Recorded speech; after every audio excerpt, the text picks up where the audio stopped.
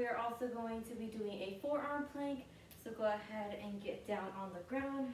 Go ahead and lay out a nice towel for yourself.